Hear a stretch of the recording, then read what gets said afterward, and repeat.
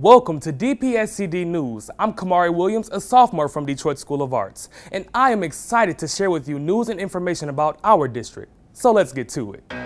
Deborah Peak Brown has been named the new Deputy Executive Director of Science.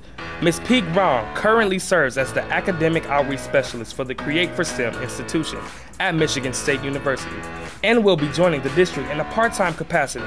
Her focus will be transitioning DPSCD to the new Michigan Science Standards and Professional Development. Welcome aboard. Attention 8th grade families. The examination high school application process is now open to all 8th grade students interested in attending Cass Technical High School, Renaissance High School, or Martin Luther King Jr. Senior High School, either Mathematics, Science, and Applied Technology program or the Center for International Studies and Commerce program next fall, 2017. For more information, call 313-576-0050. Detroit Public School Community District's Foundation for Early Learners and Early Childhood Education is now enrolling for pre-K. Spaces are available at A.L. Homes, Burton International, Go Lightly Educational Center, Palmer Park, Verner Elementary.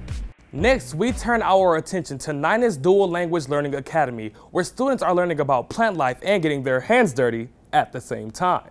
At Nina's Elementary, what we're getting ready to do today is we're harvesting potatoes. These folks were 3rd graders last year, and they planted this bed full of potato parts. So now as 4th graders, they're coming back and they're harvesting the potatoes.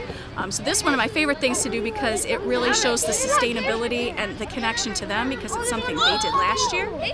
It's something they continue this year, and then what we'll do is we'll take these potatoes and then I'll take them home, cook them, and then we'll make potato salad out of them. What the kids also notice with it being a root vegetable, they get to watch it grow and they see these beautiful green plants, and I say, well, where's the potatoes? Well, the potatoes aren't here, they're underground because they're a root vegetable.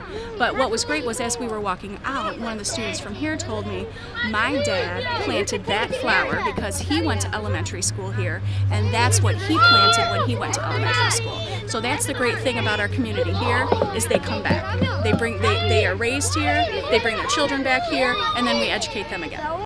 I would like to mention that Amy Lazarowitz, who you just saw, has been nominated for the 2016-2017 National Life Changer of the Year Award.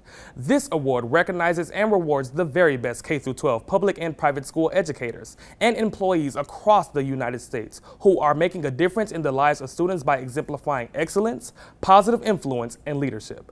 Ms. Lazarowitz has been nominated by the interim superintendent, Alicia Merriweather. Fifth Third Bank has donated 30 computers to Mason Academy in Northeast Detroit. The computers will be installed in the library and in the classrooms to ensure that all classrooms have access to computer technology.